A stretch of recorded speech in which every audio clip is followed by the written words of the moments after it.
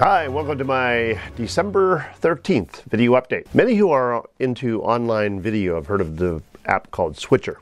It's basically a multi-camera control app that allows you to go live on, say, Facebook or YouTube and control multiple inputs so that you can have 4, 5, 6 different smartphones, for example, sending a signal to one mobile device that is controlling all of the other devices.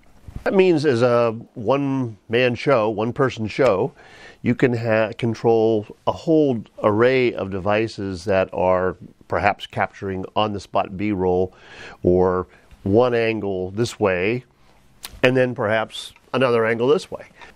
Switcher is very popular. It's very well accepted, and a lot of people are using it.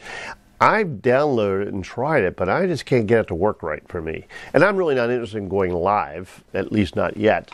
What I'm really interested in is having the ability to be able to have multiple views so that I can talk to you at this angle and I can talk to you at this angle. Just to add a little variety to the recording of just a talking head, for example. But I have tried a relatively new entry into this arena called Cinamaker. Cinamaker Capture is an app that runs on the devices that are going to be the cameras, and Cinamaker Director, or Director Pad, controls those devices that are running Cinamaker Capture. And it too allows you to have multiple devices sending a signal to the director.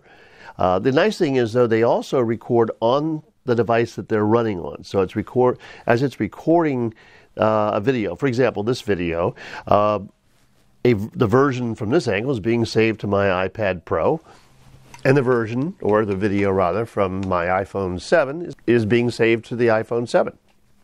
So Cinamaker allows the user to have 4 inputs. So 4 smartphones, for example, controlled by one iPad.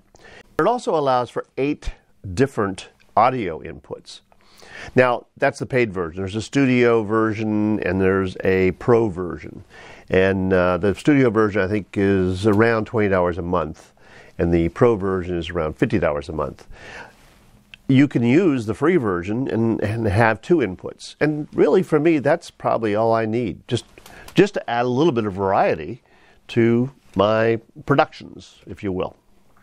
So these inputs, the 4 inputs for video, don't have to just be smartphones or tablets. They can also be HDMI-capable cameras or a variety of things. And so that makes Cinamaker really quite versatile. And then add the 8 audio inputs, you really have some variety. So at the heart of these apps, Switcher Studio, for example, and Cinamaker, is replicating really what used to be like a TV control room, where a producer is controlling what camera takes are being taken, or like if you watch a football game, somebody in a control room is deciding which camera to send out on the live feed. And of course, the purpose for this is to be able to do live broadcast. But it's also useful, as I've just said, to make videos that have different perspectives on the subjects. Or if you're interviewing someone, you can have a wide shot that has both people, and you can have an individual shot that's close up to one person, and then switch to another person. So it's really very cool. And so I thought I'd bring this to your attention if you're interested in this sort of thing. And as I say, I'm experimenting with Cinamaker, and I'll do a little bit more experimenting, and I'll let you know what I think.